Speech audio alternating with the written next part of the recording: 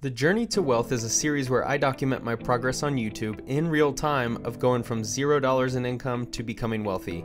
By documenting my successes and failures, I want to provide a transparent and realistic view of how someone will attain a large amount of wealth after starting from zero.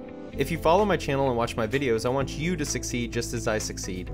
My goal with this video is to show you how I made a huge leap in income to $200K for a single year, and also help spark the ideas within you so that you can make $200K in income in 2020.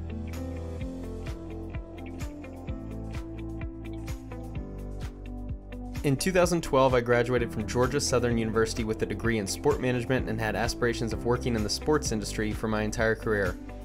After multiple internships and a sales job with the Houston Rockets, I decided to move to Oakland, California to sell season tickets for the Oakland A's. My salary was $33,600 and I knew no one in the entire city. I took a risk moving halfway across the country to a city 2,500 miles away from where I grew up. After failing miserably, I needed to make a career change. I invested in myself by attending a 12-week coding boot camp in San Francisco. This led to me getting a job offer in Las Vegas with a tech company. I am still with the company 4.5 years later. I make $45,000 per year in W-2 income. My question for you is, are you maximizing your W-2 income? Are there any opportunities available in your area where you can earn more money? Are there any skills you can learn in your free time that will lead to you making more money in your career? Comment below what your career is and what skills you can attain to increase your income.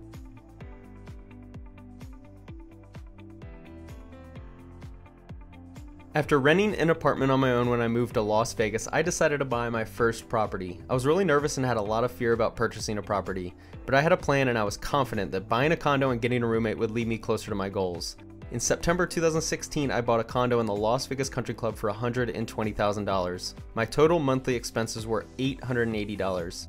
I depleted all of my savings, my Roth IRA, and any emergency fund for the down payment. I was nervous that I made a terrible decision.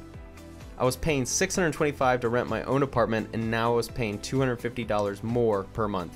My plan all along was to get a roommate to reduce my total monthly expenses. Due to the great location, the neighborhood, and the room being furnished, I was able to receive $700 a month in rental income every single month I lived there except the final month.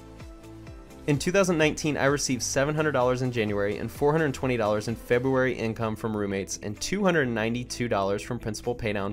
I was able to sell the condo for $170,000 on February 28, 2019, resulting in a $50,000 gross profit on the sale. This condo provided $51,412 of income in 2019.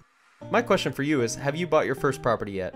Can you buy a property and get a roommate to help reduce your living expenses?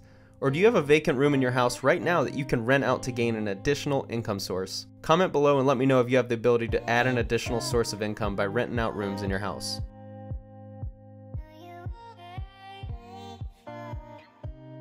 My most popular video to date is the one where I explain how I purchased a fourplex in Las Vegas off-market using seller financing. If you haven't watched that video, make sure to check it out as I share all the details, struggles, and difficulties I had with closing that property. This property was a headache to own, but I enjoyed the experience learned from start to finish. Even with a D-class property that brought in low rents, I was able to receive $17,951.59 in rental income over the 7 months I owned the property in 2019. In July, I was able to sell the property for $310,000, resulting in a gross profit gain of $50,000 as I purchased the property for $260,000 just 8 months earlier. Since tenants pay each month's mortgage bill, they assisted with adding $1,543.63 in equity during the 7 months of ownership in 2019. In total, the fourplex brought in $69,495.22 for the year. My question for you is, are you willing to put in effort to go find investment deals? If you're a new real estate investor following this channel, what can you do this next month to ensure that you can buy a real estate investment property in 2020? Please comment below with any questions you may have on how you can go about finding a real estate deal in 2020, or if there's anything holding you back from accomplishing this. On March 1st, 2019, I decided to take over my friend's house via lease purchase agreement. This is a 7-bed, 5-bath, 2,400 square foot house in Las Vegas. This is a cash cow. I'm going to be making a video detailing exactly how I took ownership of this property without using agents, credit checks, bank qualifications, work history, or anything a traditional lender cares about. Make sure to hit subscribe so you'll be able to see that video. This is the quickest and easiest hack to have your income surge into different tax brackets.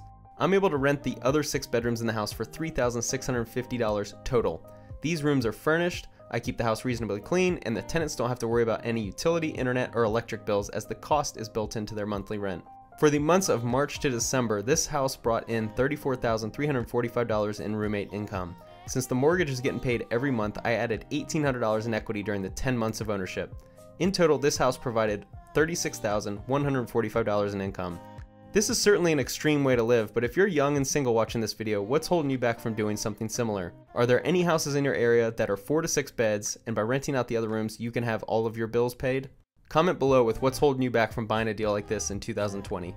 Between all 4 sources of income, I brought in $202,052.22 in gross income for the year 2019.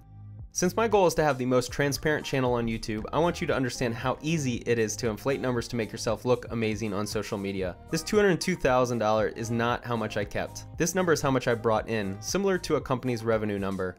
I only kept around $45,000. This is because of business expenses, closing costs during the 2 property sales, agent fees, seller concessions, and property maintenance. Some of you who watch this will tell me why I'm an idiot for counting gross income, but to me, it's a metric for how much money I can earn in the world. I enjoy all types of data, and I want to keep track of how much money I gross, since my expenses will decrease as I gain experience, talent, and an improved process of running a real estate business. Comment below with what your income goal is for 2020 and what you are going to do to achieve that number.